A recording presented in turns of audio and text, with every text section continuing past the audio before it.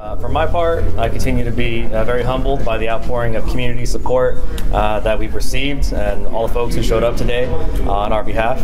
I think most folks in the community see this case certainly for what it is, but we are we're pleased to be on the road towards resolving this case and having finally engaged and started the process. Thank you.